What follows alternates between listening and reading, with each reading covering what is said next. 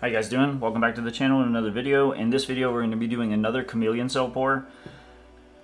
I really liked the way this ended up the last couple times that I've done it, and apparently a whole bunch of other people enjoyed it as well. We're going to start with layering our colors. We have Artist Loft Crimson, Artist Loft Phthalo Blue, and Artist Loft Old Gold. So we're going to layer them all in the cup the same way we did in the previous videos, and do a flip cup on a dry canvas. In these colors, there is no silicone. There's no silicone.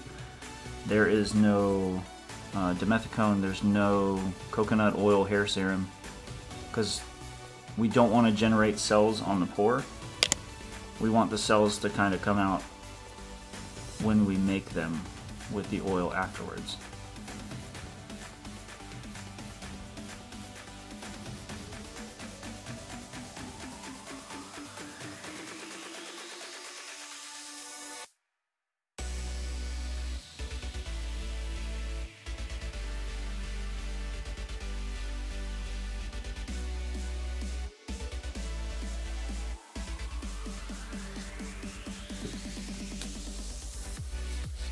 Alright, so as you noticed, I did not pour them from a great height so that the colors didn't force themselves through each other. I'm not trying to create a muddy color. I'm trying to not allow the colors to mix too much.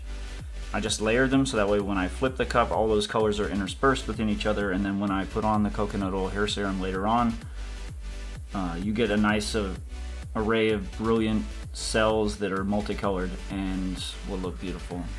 As you know, I enjoy the metallics, and that's why I'm using the metallics right now.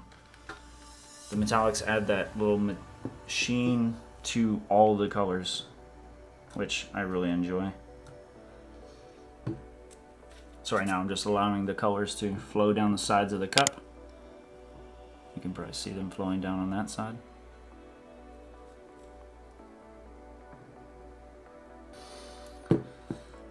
Alright, so the colors have had plenty of time now to flow down the side of the cup. We're ready to start the flip and then start making our cells after we spread the paint on the canvas.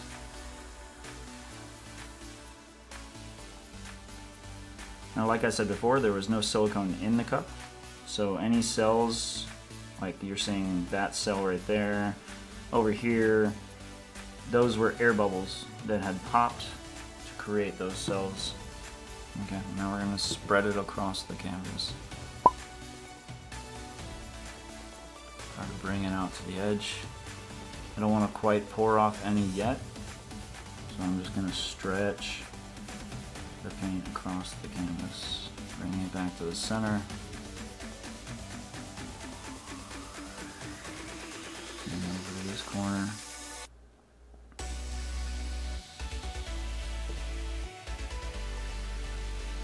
Some of that did spill off there, which is okay. There's something in my paint in that top left corner I'm going to have to fish out for making these cells. I'm going to do that now.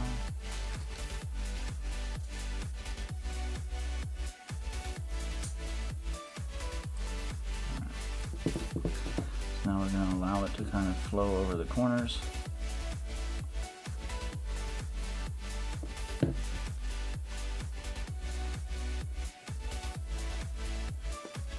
I really love this process.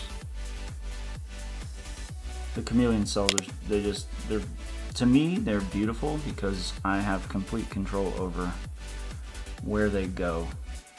So, they have a really cool little design for me in the paint.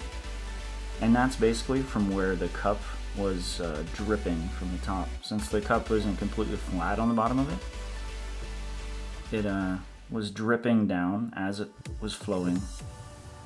So now we got that really interesting pattern or design in the paint right there.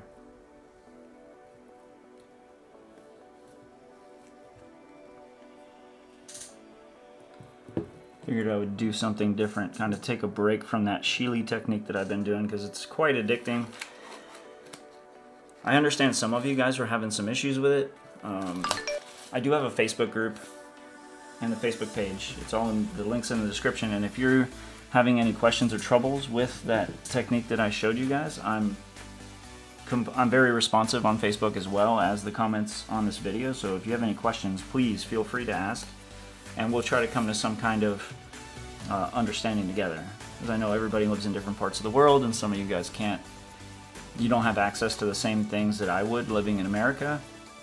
So just interact with me, send me a message, ask me a question, and I'm more than happy to try to work with you and help you find a solution, because once you do get the technique down, it's so much fun. It's so much fun.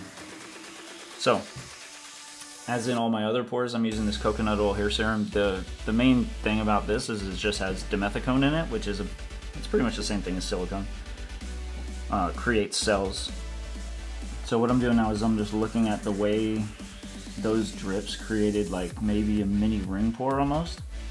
And I'm probably going to work my composition around that. I don't know if you guys can see it in the camera, but even the blues and the reds underneath, they have that metallic sheen from the gold in it. It's just gorgeous. So I'm going to speed through this process, and you guys can watch the cells grow as they do.